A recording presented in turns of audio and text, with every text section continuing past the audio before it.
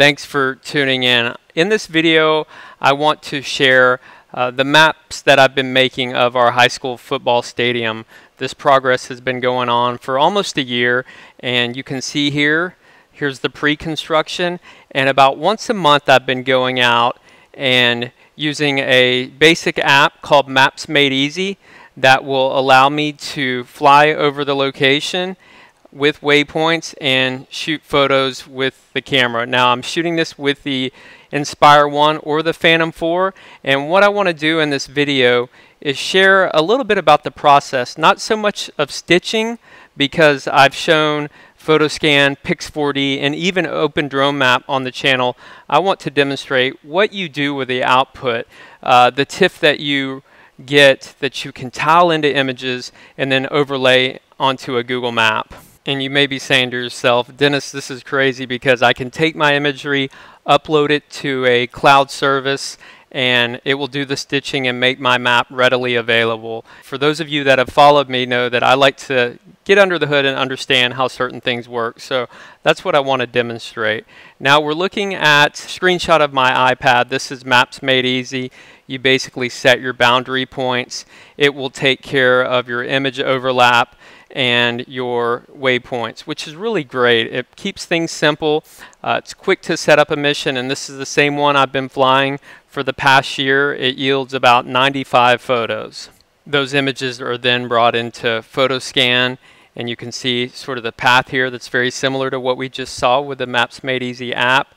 And you can see our sparse point cloud, and from that we can basically build the Orthomosaic, set our parameters, and then export, which will create a nice geotiff for us. When that export is done, you can see here that I have my geotiff, little over 500 megabytes, and you can see here it is in very high resolution. Looks great, and this isn't a large area. You can imagine as you cover more and more acreage how this file size can really grow. So we have the geotiff. You could then bring it into a GIS program, let's say like QGIS.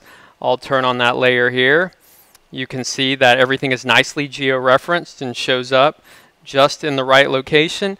But ultimately, depending on what you're doing, if you want to share these maps, zoom in, pan around, you want to get that into a Google Map format.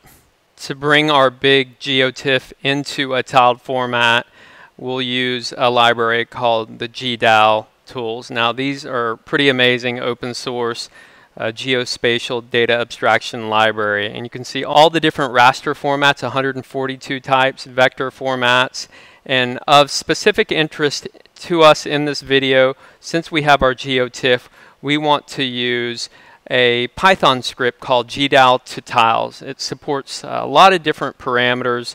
Right now we currently have the format and the projection that we need, so all we need to do is use the script with our file and specify the zoom levels. So let's take a look at how to do that. I'm currently at the command line in the directory where the geotiff is. Now I do have the GDAL tools installed. I won't cover that in this video. There's a page that explains how to do that. It's relatively straightforward. But what I want to demonstrate first before we do the tiling is a command called GDAL info, and we're just going to pass it our geotiff file, and you can see that it gives all sorts of geo-referencing information, the coordinate system, the upper left, bottom right, coordinates, the center, the different bands inside of this geotiff. So really powerful tool for you to look at some of the metadata. Okay, so the next thing we're going to do is I'll clear the screen, and I'm going to run the GDAL to tiles command. We're going to pass it a zoom, and for my maps I've been zooming between 15 and 22, and then what we'll ultimately do is just give it the geotiff name. I'm actually going to put a time command in front of that just so we can see how long this is going to take, and I'll hit enter, and what you'll see is it's generating the base tiles. It'll show you a progress. Once it gets to 100%, we'll have our tiles as well as a few sample maps to take a look at.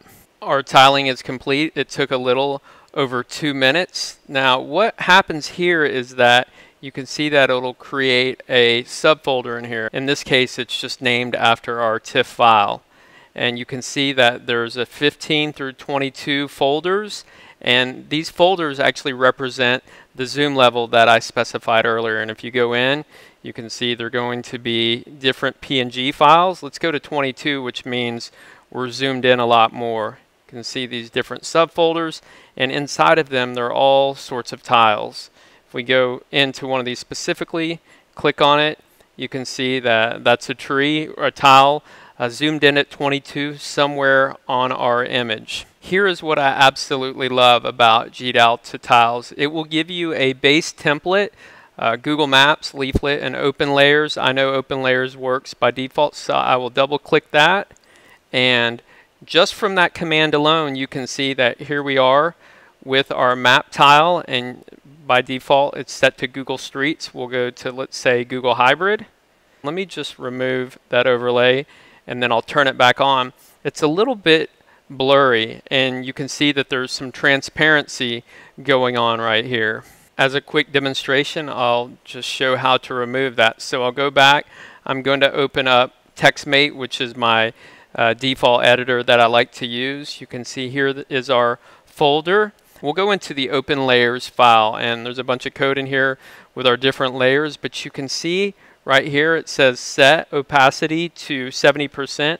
Let's actually make it 1. And if I go back to the map, I'll refresh, and you can see now that we'll zoom in, and there is no transparency on this layer, so it's nice and vivid, just like we want. Let's take a quick look at the Google Maps version of this file. So I'll just double click that.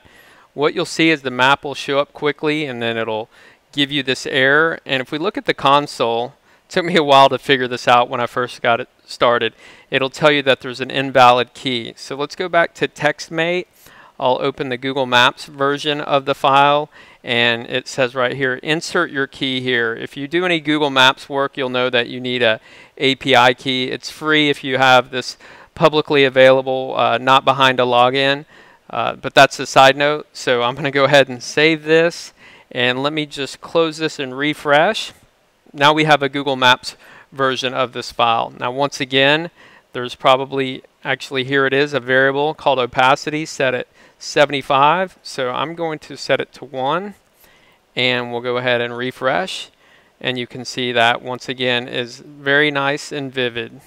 And you can see by the nature of us using that GDAL to tiles program, it allows us to then create tiles at different zoom levels and ultimately modify our maps however we want. So this is the default Google Map, and if we go back to the original version that I did, you can see that I just did this simple box up here, this little widget that allows us to toggle to different versions of our imagery that were taken at different dates. I just wanted to share that process with you. As you know, I'm a big fan of open source. Now I realize that PhotoScan is not open source. It's an expensive program.